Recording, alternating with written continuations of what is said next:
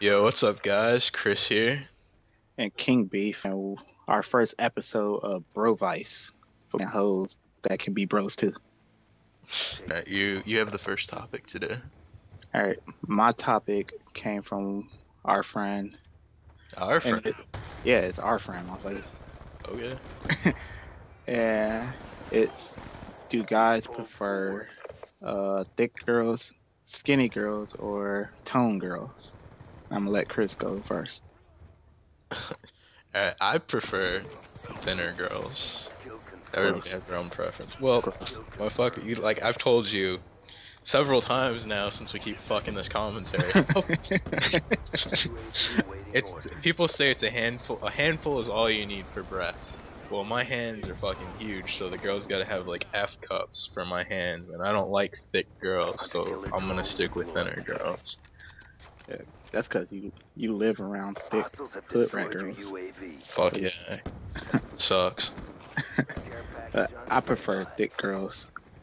It's only because, you know, in my culture, thick girls are more desirable than like a skinny girl. I don't really like skinny girls. They always got like some creepy ass attitude towards bigger guys and stuff. Bullshit. Over here they do. Well, you live like during the winter, it's okay for like a big guy to be with a skinny girl, but once the summer comes, that girl is gone. I like scene girls, so that's why I like smaller girls. Yeah, damn near all scene girls are skinny. Yeah. Like tone girls are like 50-50 for me. Both of us, yeah. I like ass more than I like breasts, so that's why it's like that. Yeah. I have like a leg fetish. I don't know why. I just do. Like a girl that works out and she got like some nice in-shaped legs. Like I go weak at the knees and shit. Supple legs, supple ass. Yeah. Or like you just be sitting down, you just grab her leg for no reason. Yeah, I'm pretty sure that's considered assault. No, she has to be your girl. You didn't clarify that shit. No, I'm not a pervert or anything. Well, shit. Just go around sitting next to girls and holding their legs. Just on the when they look at me and I got like this crazy ass look on my face. Like, if you say anything, I kill you. So that answers it for your friend. Yeah.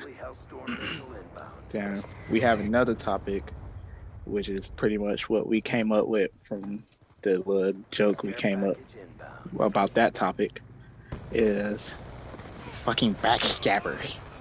I can friend behind your back about other stuff, and I don't know.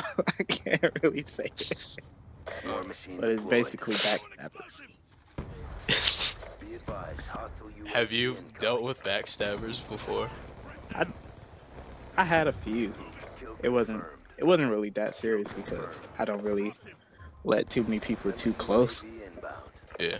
To know like so much about me to like take it, like make it such a big deal. But I have had that happen before. Dealt with a couple.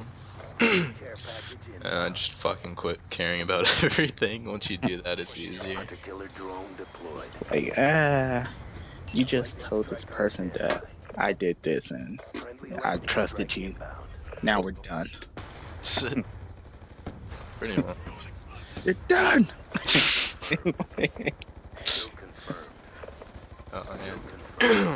And that was just the goof off part, I guess. Yeah, we just need to buy the time.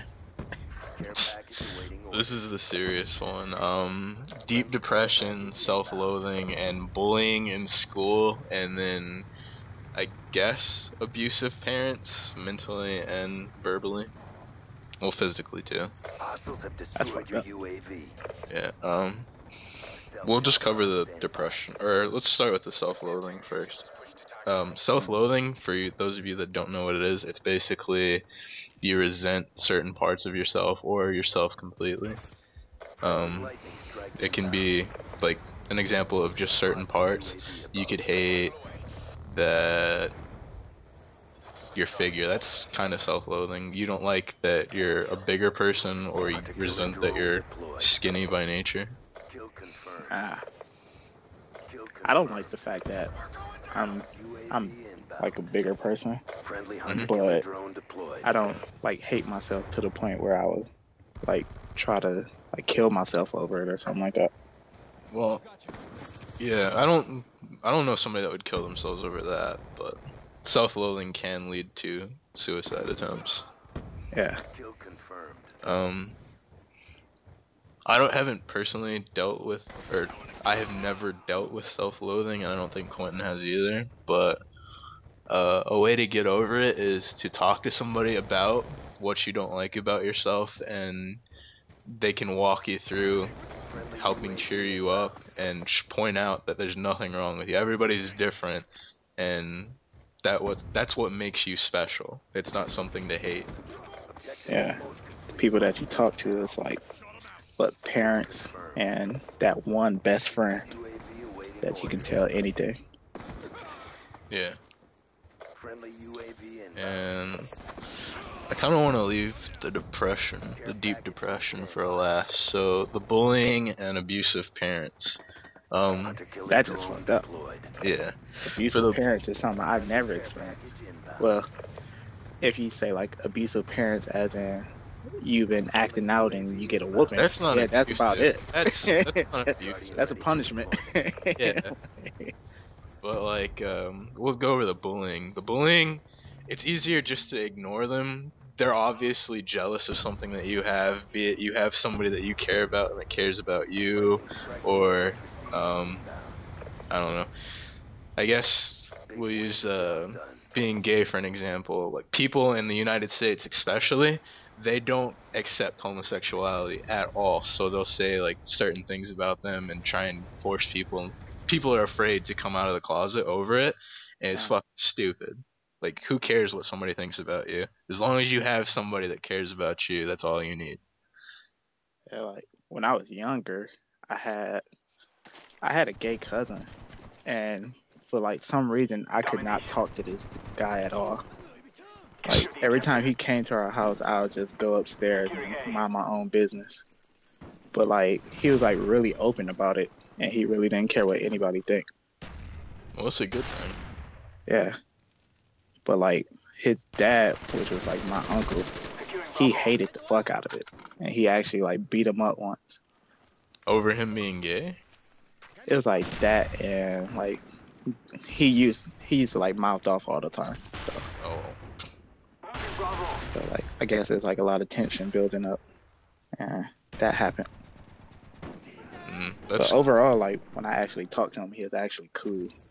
Like he wasn't really being bullied or anything about being gay or nothing like that.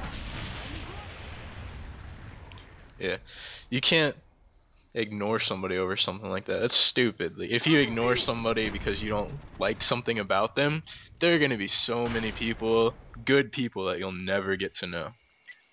Yeah, that's true, sir. That is very true.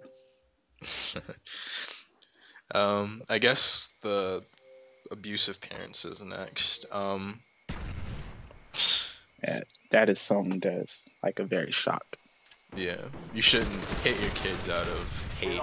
If you're gonna hit them, it's acceptable to hit them as like you're trying to teach them something. It's like not fucking closed fist punch them in the face.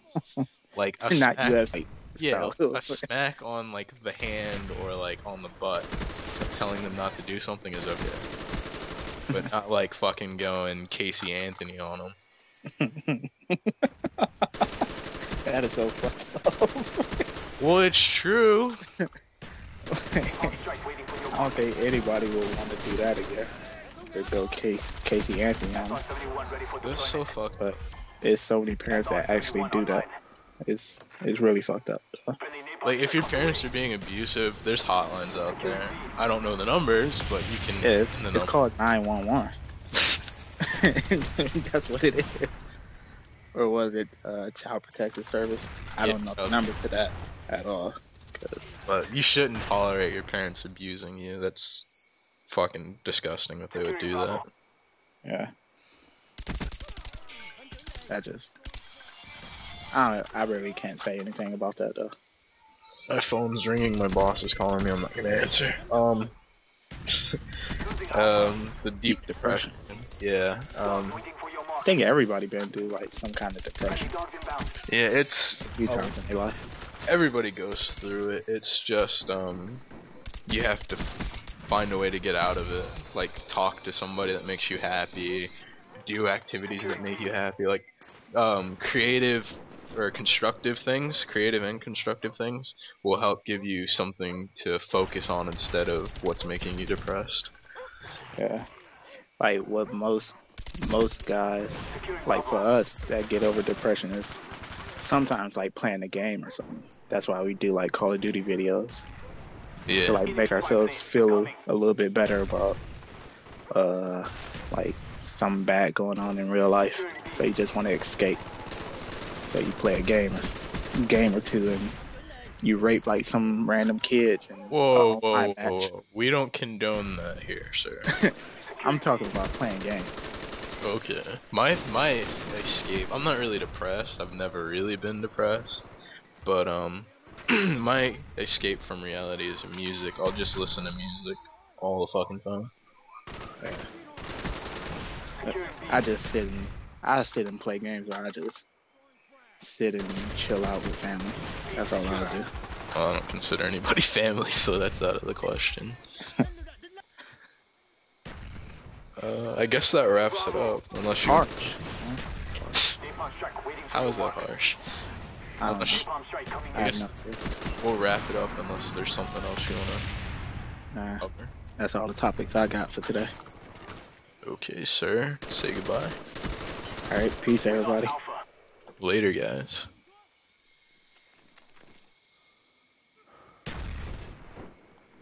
Friendly RCXD deployed.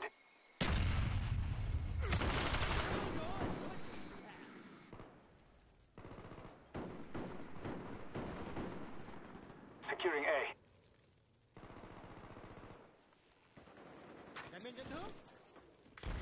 Enemy spy plane above. Losing Bravo.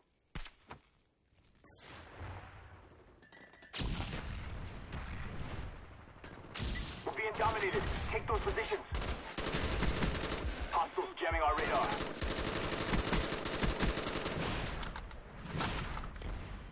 Securing Bravo.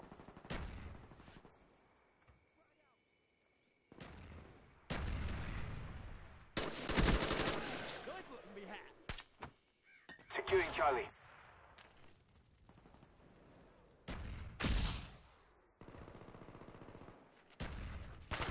Napalm strike awaiting orders. Friendly napalm strike on the way. Securing A. Friendly spy plane inbound.